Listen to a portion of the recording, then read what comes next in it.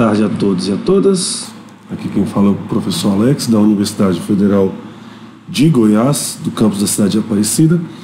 O vídeo de hoje é sobre a espacialização de pontos a partir de coordenadas em uma tabela de atributos.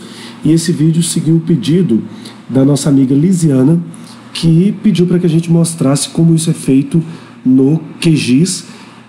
Lembro que no canal nós já temos um vídeo parecido, mas é realizado a partir, a espacialização realizada a partir do map Windows.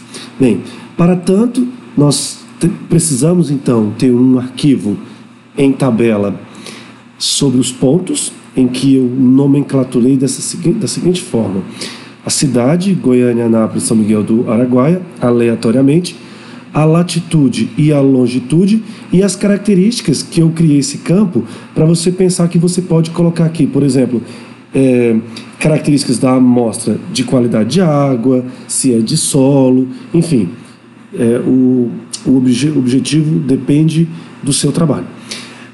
Reforço e lembro que as coordenadas devem estar em decimal degree ou graus decimais, ou também em plana, o TM, por exemplo, já que se você colocar uma coordenada 12 graus, 12 minutos, 23 segundos, pode ser que o programa não entenda, ok? Ele não vai entender. Então, você precisa formatar essa tabela dessa forma, salva essa tabela. Eu salvei essa tabela em dois formatos, em CSV, então eu fiz em Excel, mas eu salvei em CSV, salvar como CSV, separado por vírgula, e porque é mais tranquilo, ok? Tá aqui. Vou então, a partir do SIG, vou então em camada, adicionar a camada, a partir de um texto delimitado. Vou então navegar até a minha pasta. Então está aqui os meus pontos. E aí vocês vejam que os acentos, eles foram, e os acentos então eles ficaram com esses símbolos. É só você mudar aqui para System. E aqui, olha, você vai mudar aqui então CSV, delimitador.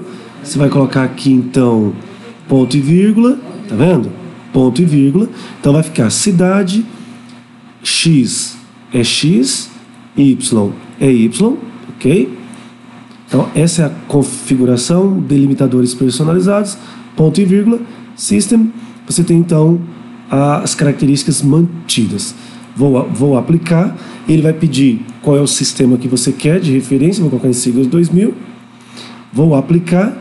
Então está aqui Goiânia, Anápolis e São Miguel do Araguaia.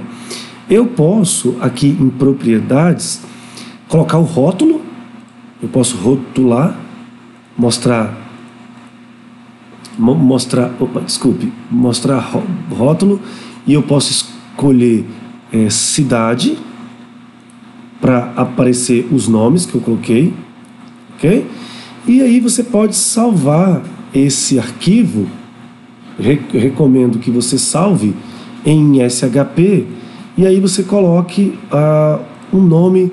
Vou sugerir aqui um nome para esse caso, SIG, dia 24, vou colocar assim,